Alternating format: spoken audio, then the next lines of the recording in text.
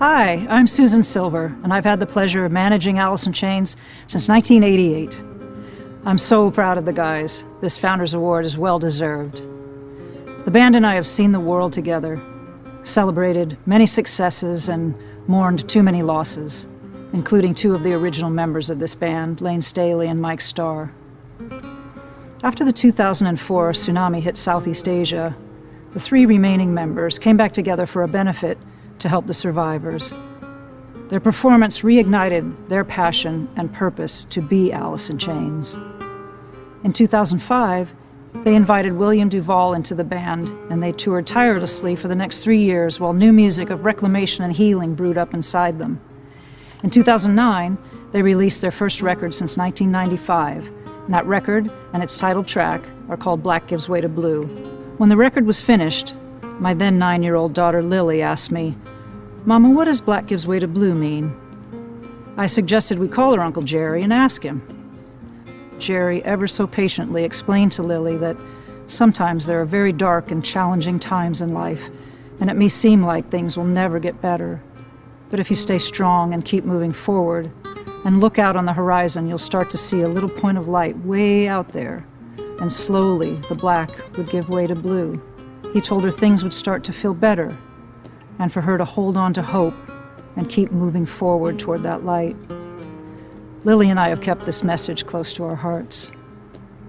Lily has known her crazy uncles and Alice in Chains all of her 20 years, and tonight, 11 years after that call to Jerry, the band has invited her to make her musical debut, accompanied by one of her less crazy uncles, Chris DeGarmo of Queensryche. For me, this is one of life's most beautiful full circles. So it is with deep pride and gratitude that I introduce my daughter, Lily Cornell Silver. Take it away, baby.